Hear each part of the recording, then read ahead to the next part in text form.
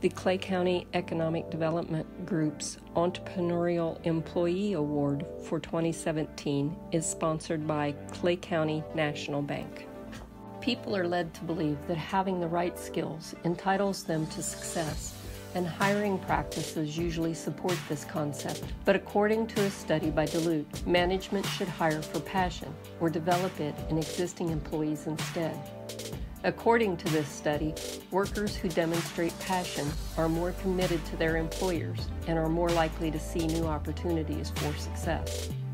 This study identifies 3 characteristics that account for passion, and our entrepreneurial employee has them in abundance.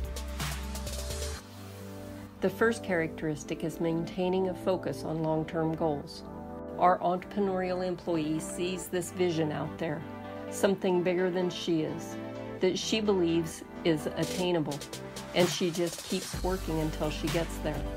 She said, "Someday I'm going to be dead, and someone is going to walk in here and be taken care of because of what we did now."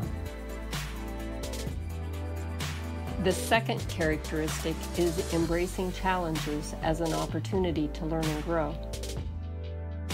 Our entrepreneurial employee's attitude is that if she says she's going to do something, she's going to do it. Or in her words, "I'll come close or die trying." As one of her cohorts says, she has a passion for whatever challenge is in front of her. The third characteristic is building strong, trust-based relationships, which is evident by all the comments cohorts made in nominating her for this award. Comments such as, "When she should put herself first, she puts everyone else first instead. She has the biggest heart for others. She approaches people with her heart first and a 'what can I do for you' mentality. She is a person of high respect, honesty, and work ethic like no other. She is very supportive of everyone she works with. She has a genuine, deeply giving and caring heart. She loves this organization and has found countless ways to love and support its employees, patients, and patrons. Business relationships have become almost family relationships to her.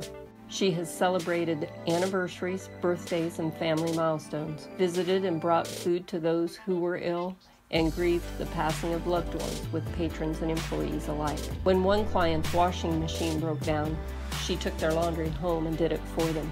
Nominators went on to say, "It is unusual to have an employee buy in so personally and wholeheartedly to her organization. And you can't really hire what she has brought to the organization, and we are so much better for it."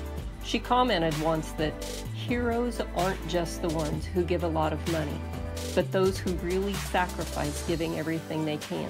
With that description, she should be classified a hero too.